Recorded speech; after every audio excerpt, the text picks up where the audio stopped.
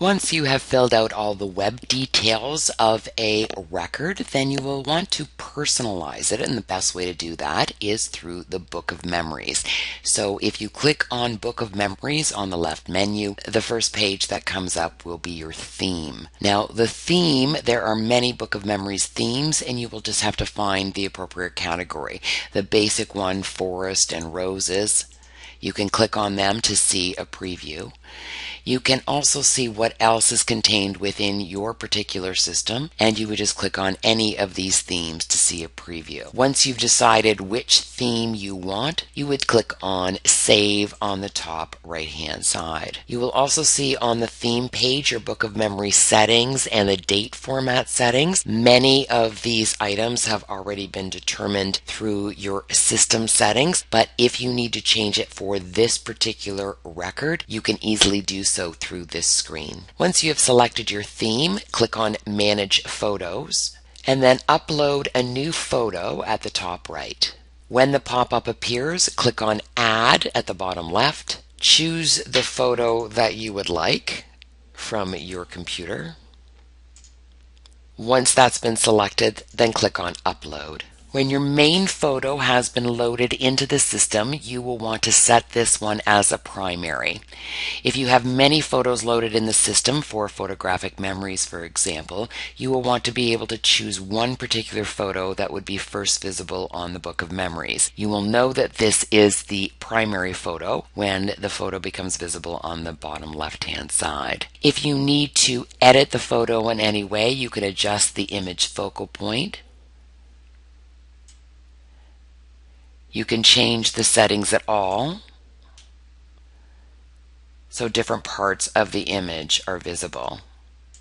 Once you make those changes, you click on Save, and that will be reflected in the Book of Memories. You can also add a caption to any of the photos, and this will help as you're building your photographic memories. After you've loaded in a photo, click on Service Recording. If there is an audio recording of a eulogy or part of the service, you will be able to upload the service recording into this Book of Memories, and any online visitor would be able to click on a link to listen to that service recording. The next section is Memorial Program. The memorial program in a PDF format can be loaded into the system.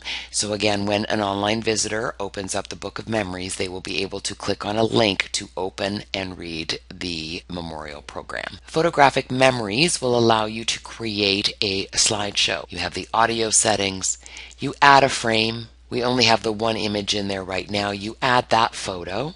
You can upload new photos by clicking on this link. And when you're done loading photos, you click on Done, and each photo would load into the film strip. Again, we only have the one here, but this does give you the ability to delete this photo, but every photo that's loaded in would be populated along the film strip. You have the ability to also move the order of the images. An arrow button will appear. The next step in the Book of Memories is choosing insignias. You will see the different affiliations category and the corresponding list. For the organization, club, and symbol, you would scroll down, choose the particular affiliation, add the insignia so it appears here. If you ever need to delete an insignia, you click on it so it's highlighted in red and remove the highlighted.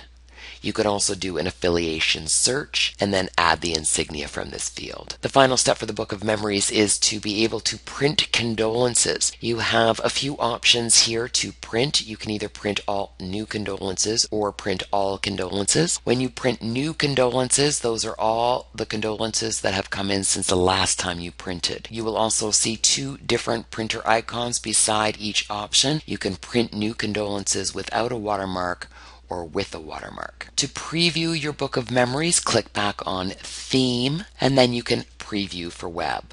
Once you've established that everything within the Book of Memories is exactly the way you would like it to be, and click on Save. Once you click on Save, this will ensure that all of the changes that you've made to this particular record are saved within the system.